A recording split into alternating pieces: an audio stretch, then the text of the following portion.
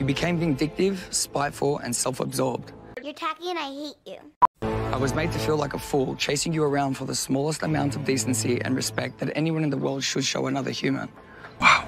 The refusal to give in or let go, and eventually the inability to be kind destroyed us. Oh my God, oh my God, oh my God, oh my God. I've seen the real you, the one who doesn't respect me or anyone around her. You don't have any real loyalty to anyone, and I realize you lack all the qualities I'm looking for in a partner. You are not God's gift to humanity, so stop looking down on everyone.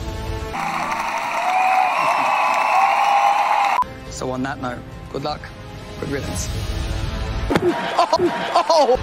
Tamara doesn't understand what just happened.